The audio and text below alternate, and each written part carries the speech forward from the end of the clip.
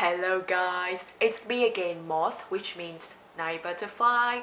Today I would like to talk to you about something that people may not have full understanding about, which is mindset. Mindset is a simple idea that makes us all different. There are two types of mindset, growth mindset and fixed mindset. The other day I was watching TEDx about fixed and growth mindset. But by the way, do you have any idea what TEDx is? It is a show that has varieties of people. Most of them are successful people. For example, this girl, she's done some research about fixed and growth mindset. Research has shown that students who have a growth mindset tend to do well in school and outside compared to students who have a fixed mindset. A difference between a person who has a fixed mindset and a person who has a growth mindset is their belief in abilities to do things. People with a fixed mindset believe that only talent can bring success, while people with a growth mindset believe that the abilities to do things can be developed. Imagine how some people understand advanced mathematics if they believe that grade 6 algebra is already the end of education.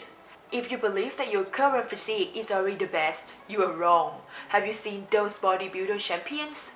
How incredible they look. They still believe that there is always room to improve. Everything in life as well.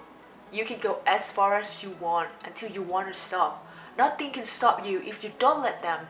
Nothing can stop you if your mindset tells you to keep going. Nobody's voice is more powerful than your own voice.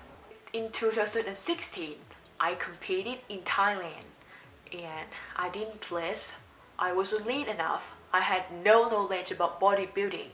Although I was a swimmer for over 10 years, but that doesn't mean that I have knowledge in bodybuilding.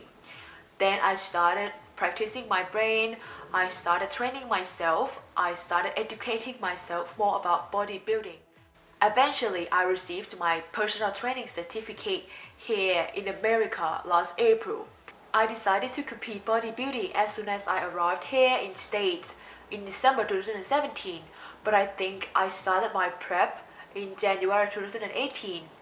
I had 1 year to improve this physique, and all I need is the willpower to take action, no matter how many steps I need to take, and a growth mindset.